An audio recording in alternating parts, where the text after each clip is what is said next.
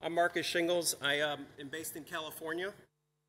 Just by way of background, I started my career at the Kellogg Company. I then was a part of the management team at Ernst & Young. I had my own business for a while. Then I was a partner at Deloitte Consulting. I led the digital transformation and innovation practice there. And then they're good. And then I went on to be the CEO of the X Prize Foundation. You're probably familiar with X Prize. They partnered with the ITU on the AI for Good Summit. So I was part of that. And then I was at Bain Consulting in the innovation practice. And now I'm currently building a digital city in northern Thailand. That's my day job, as well as running a nonprofit with my colleagues here. So let me get into this. Thank you for fixing the AV. Hopefully the audio works as well. So we're going to talk about the metaverse. And I'm excited to be here. My team's excited to be here. You're going to hear from all of them in a moment. What I'd like to share with you is an opportunity around an NFT. Who knows what an NFT is? You probably saw all the hype. Everyone knows what an NFT is? Well, we're going to launch an NFT around the SDGs. How does that sound?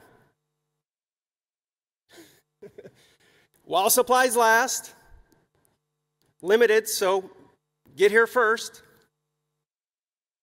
And guess what? These NFTs actually work in a metaverse because we're going to create an SDG metaverse land. This is going to be a very eccentric land where you can have avatars and you can pick your SDG and you can be an SDG in this environment and you have your own metaverse. And if you act quickly, Snoop Dogg has bought some land in this metaverse. Now, this is not the original Snoop Dogg from Los Angeles. This is the S Snoop with an SDG dog. And you can buy and be his neighbor in this digital world.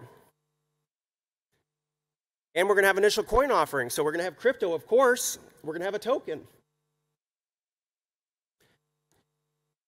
And because we're here, we're offering the ITU attendees today a special treat. You get 20% off any land that you buy in the metaverse if you buy it today. Limited time access, first edition NFTs. There's only 17. Easy and convenient payment options. And, you know, we have really high hopes for this environment, this metaverse we're going to create. Because you've seen these headlines. These aren't fictitious headlines.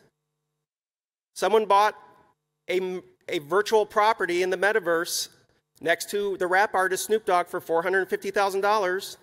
You heard this NFT that sold for $24 million at Christie's auction. So we're excited. Is it clear? You've heard of this, right? The metaverse? So here's the bad news.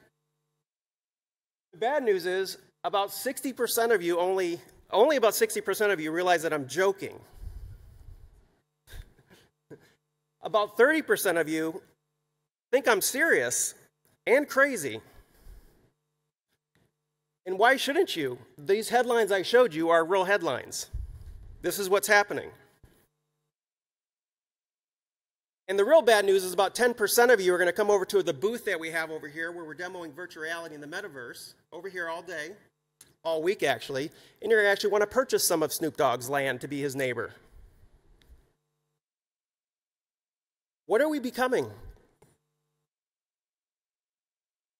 Maybe this. I feel like that guy. I used to play. Who played this game when they were younger? I think there's NFTs and tokens in there, in crypto.